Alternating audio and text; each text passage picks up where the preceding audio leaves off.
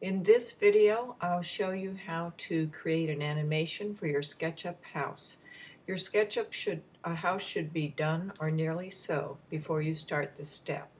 I have a total of 8 scenes, and if I scroll through the scenes, you will see my house from the front, the back. Then I hide the roof and show the house from above. And coming inside, scene 5 will go into another view. 6 goes into the bedroom area. 7 shows the bathroom. And 8 just zooms back out. I wouldn't say 8 is strictly necessary.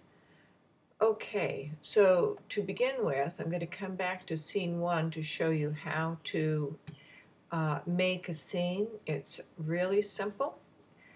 Get your house in 3/4 view, and if you haven't already, you should, under View, or I guess it's under Edit, delete guides, so any extra lines you have won't show.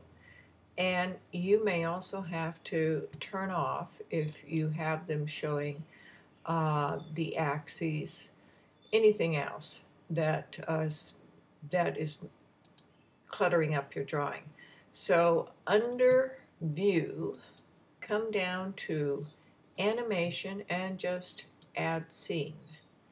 It will ask you if you want a thumbnail. Oh, this one did not. If it does, choose thumbnails. They're useful. And it's as simple as that. There is a dialog box for the scenes under Window that you can use to look at the various scenes in your model. And here you can add scenes, delete them, change the order. So it's fairly simple to do. And again, you'll want about 8 scenes for this model. I'm going to end this video right now because I've started to lag, and that's all I need to tell you about adding scenes.